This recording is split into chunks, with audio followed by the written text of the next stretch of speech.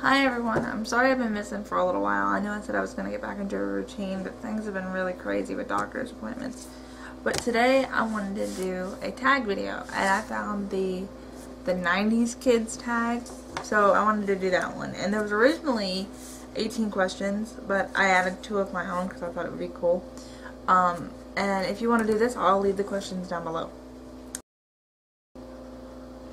You seriously want me to pick a favorite TV show? Come on, the 90s had the best TV shows there was. Probably my favorite TV show was Nickelodeon. Probably my favorite TV show was The Rugrats and Hey Arnold. And then if we're talking like PBS, because for a long time my family didn't have satellite or cable, so I watched PBS a lot. And my favorite shows on there were The Magic School Bus, and which I loved because you learned a lot from, and Zabulafoo, and occasionally Bill Nye the Science Guy and Dragon Tales. Those were my favorite shows. Okay.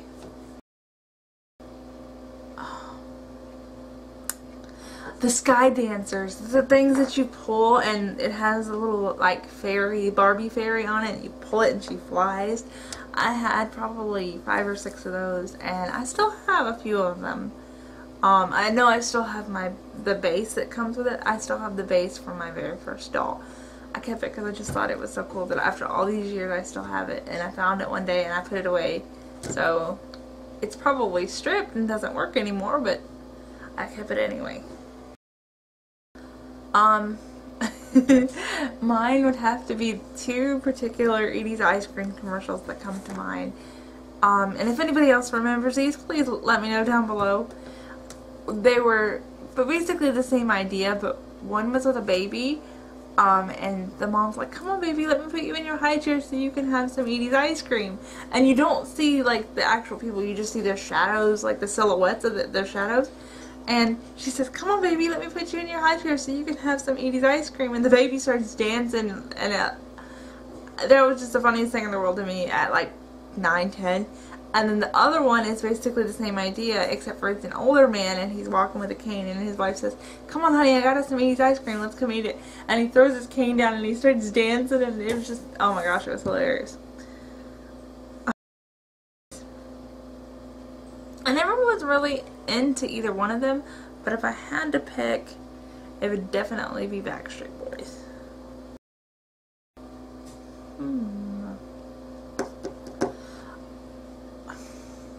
I don't know about weird, but I'm just gonna say the ones I thought were cool because I can't think of any of the weird ones right now.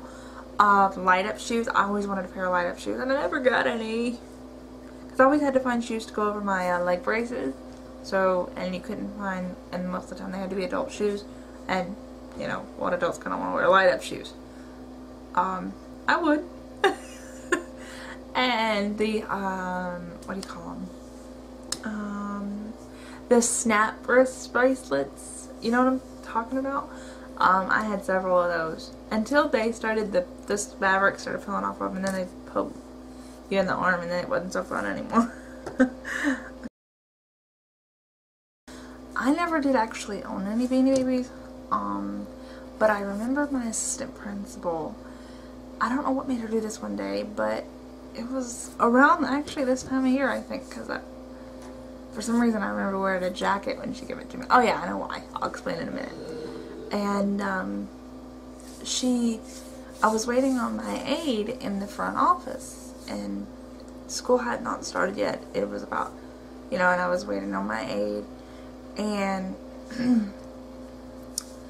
she said, "Would you like a stuffed animal to hold?" And I love stuffed animals. And so she brought me the Thai Beanie Baby. And so I don't remember which one it was. And I'd give it back to her when my aide come to pick me up, and she says, "You can take care of it for the rest of the day. Just drop it off by my office before you go home." So I did. And the next day she did it again, and now that I think back on this, I'm kind of grateful for it because I think it gave me a sense of I'm needed for something, like I was taking care of something that wasn't mine, I had to be really careful with it. You know what I mean? I know that may sound weird to some people, but that's the way it felt to me. And then like the next day or so, she gave me another one, and well, not give it to me, but had me take care of another one. And this one was a little black poodle named Gigi. And because she said, let's look at this one's name, and it was Gigi.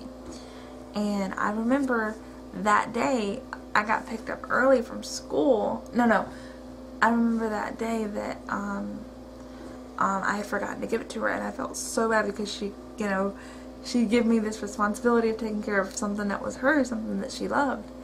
And I remember feeling so bad that I didn't give it to her, and I had to call her right away and apologize for not giving it to her. And she said it was fine just to bring it back to school. And she actually told my mom, she wanted to talk to my mom, and she actually told my mom that when she was walking around the school, she seen me holding it in my lap and stuff like that. And I treated it like it was a baby. I was probably like 9, and I treated it like it was a baby. Like, I had my jacket wrapped around me, and it was cold that day, and I actually wrapped the stuffed animal up in my jacket like it was a little baby, like you would do with a baby doll. And I don't know, I guess I took so much pride in it, like that I got to take care of something and have responsibility for something that wasn't mine. And I knew I had to do a good job at it, kind of like to impress her. So, even though I never really had Beanie Babies, the Gigi poodle dog was my favorite because of her loaning it to me. I never had the actual Tamagotchi, but I had the... Someone can't talk tonight.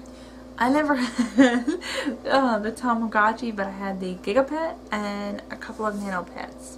And I had, let's see, I had the, and see, when I was growing up, money was really tight, so I had, you know, it wasn't like, you know, you could go out and get one, and everyone in my class had one before I actually got one.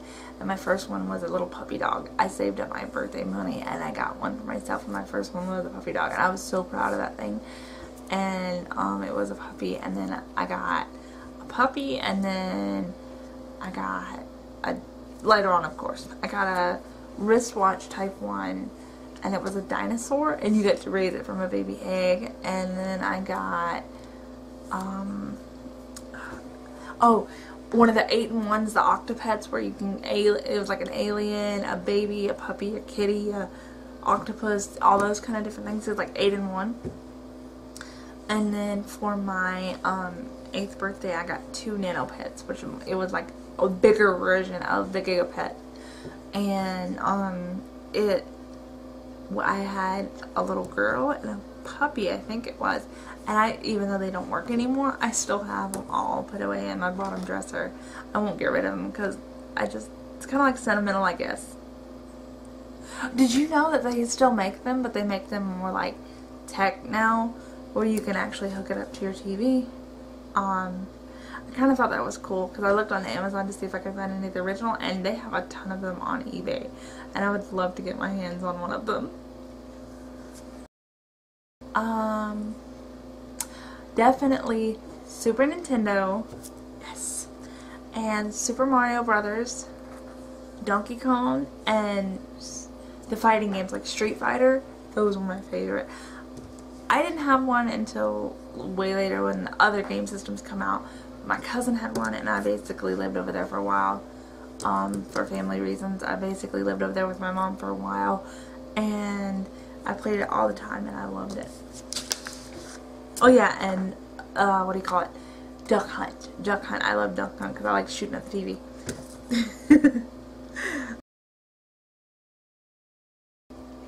I have a few. One is Smart House. Who remembers that movie? That was awesome. I wanted a house like that. Smart House.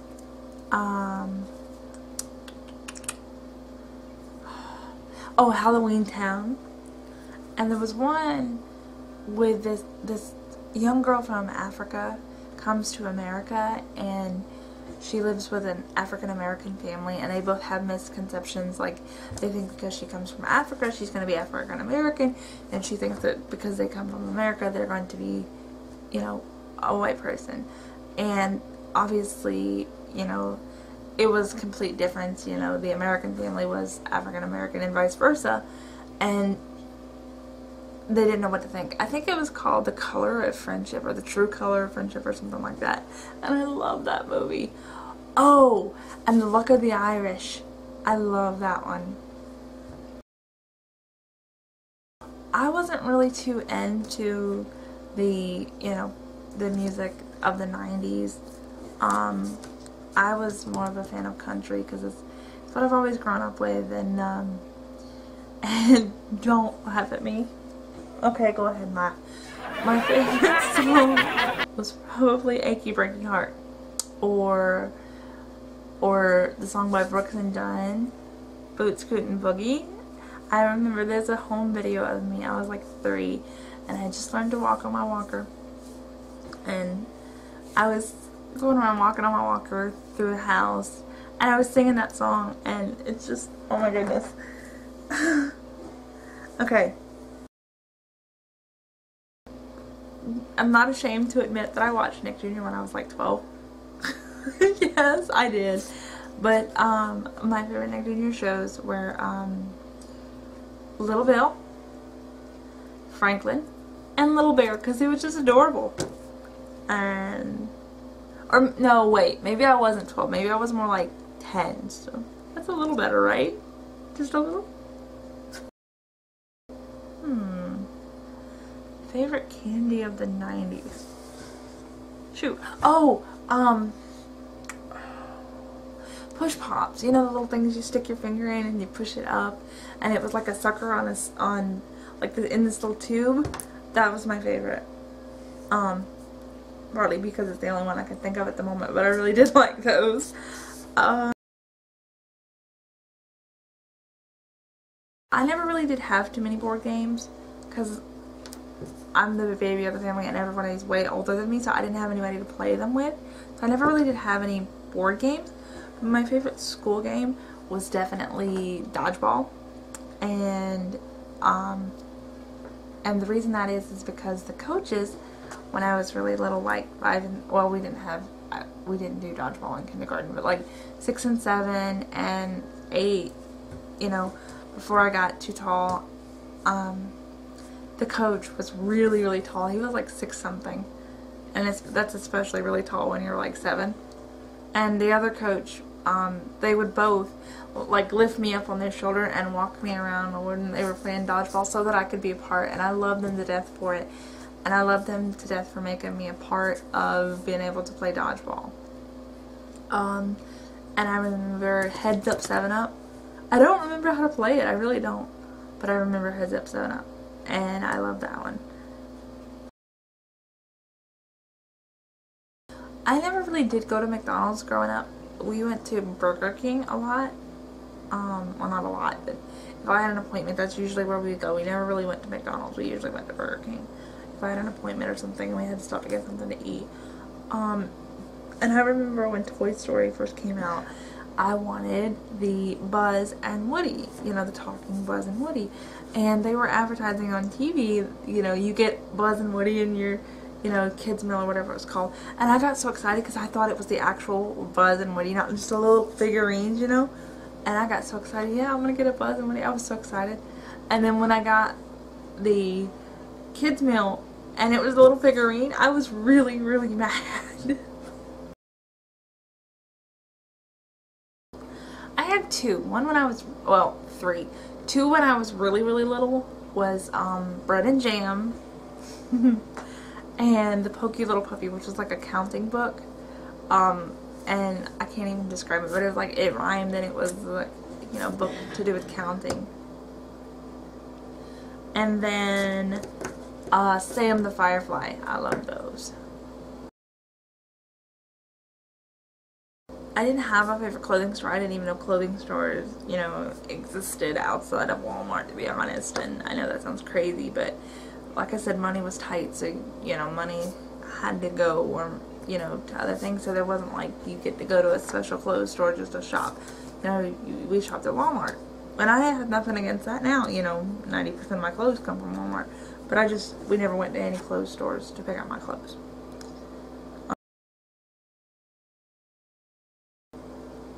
Definitely Rugrats and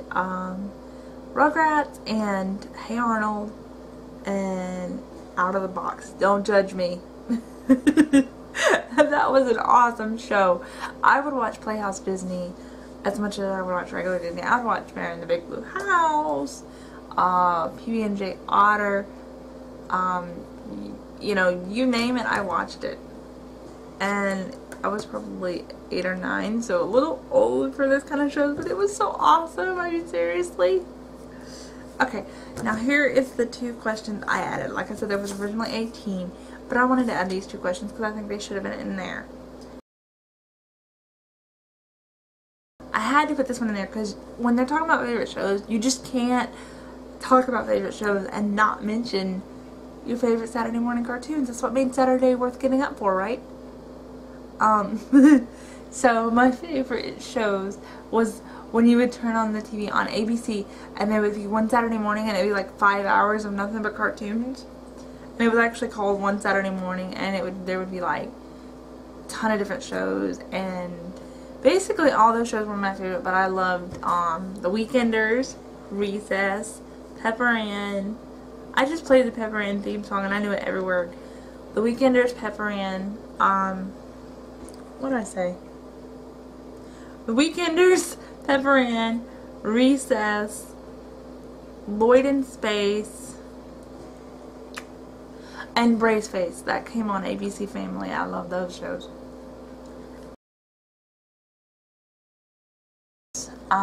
Like I said, this is the one I added. One of my favorite game shows from the 90s was the Double Dare 2000, and also I loved Supermarket Sweep and Shop Till You Drop. I'm a game show fanatic even now, and Supermarket Sweep, Shop Till You Drop, Double Dare 2000, and